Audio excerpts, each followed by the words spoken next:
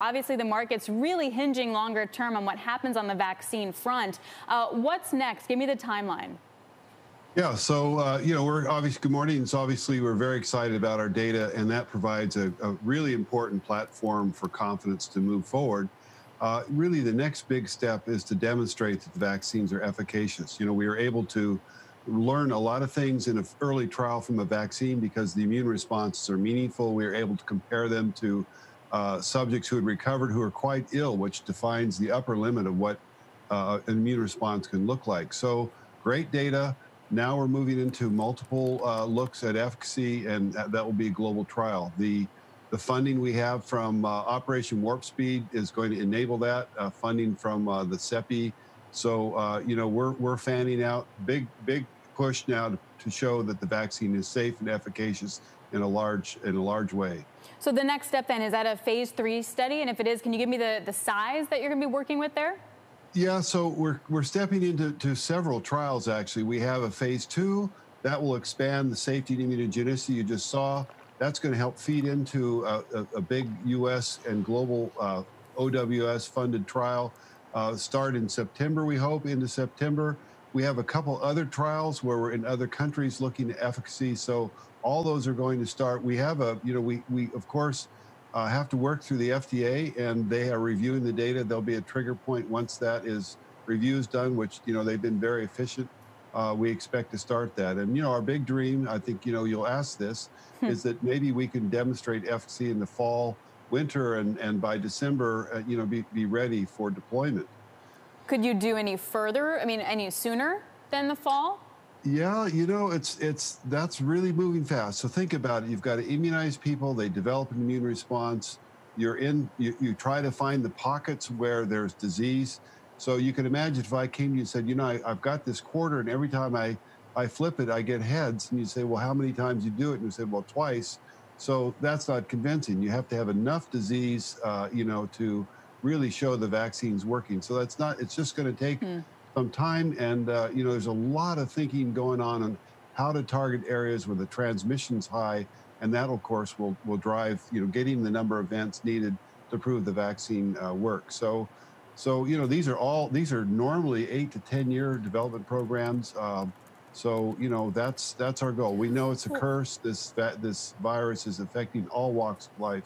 Believe me, everyone is just completely working 7 days a week to make that event happen. And the other thing you might know is normally we do things in series, and that includes manufacturing scale up. We're doing that in parallel. So the goal is the moment we have proof the vaccine is working,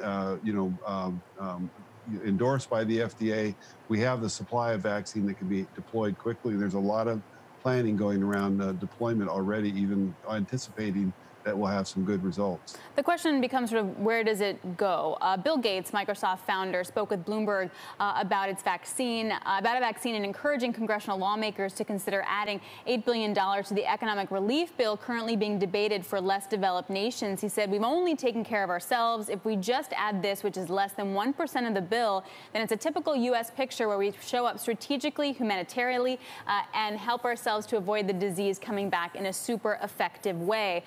How are you thinking about vaccine distribution in light of the money you've received from the U.S. government, too? Well, actually, the first money we received to support this, $400 million, was from CEPI, the Coalition for Epidemic Preparedness Innovation. And the Gates Foundation is a big backer of that. We have a very close relationship with the foundation. They're a big supporter of our vaccine. They've seen the data. They've seen how good it is. I can tell you we're committed to deploying in the rest of the world. So we have manufacturing in the U.S., we have manufacturing in Europe, Asia, and India. So, there's a plan. There's a very aggressive plan to go out to the rest of the world with our vaccine. One thing we found in the results yesterday is that the dose needed is very, very small.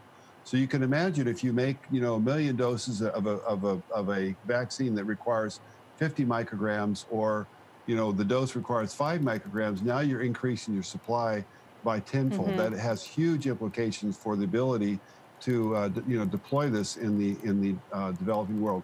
And just by the way, Novavax has recently been working, in the 4-year global trial. So we have lots of connections overseas on how to test, how to implement. And so, we're committed to that.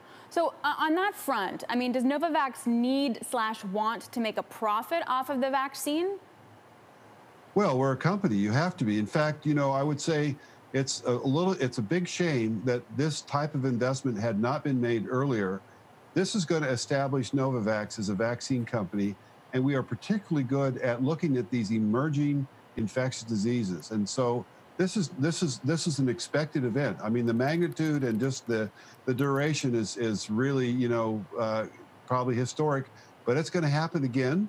But we did not have an infrastructure really able to pivot and make a vaccine with the kind of speed that could have been faster. And so we really, I think the U.S. especially, being a leader in biotech and development and innovation, we really need to establish an infrastructure that can pivot on a dime when there's a new virus cropping up. In fact, we do this all the time. We have a flu vaccine, and flu strains arise, but the manufacturing, the rest of the the infrastructure needed is going to get established by this effort on COVID, and should be sustained, for to keep us from going through this incredibly destructive event.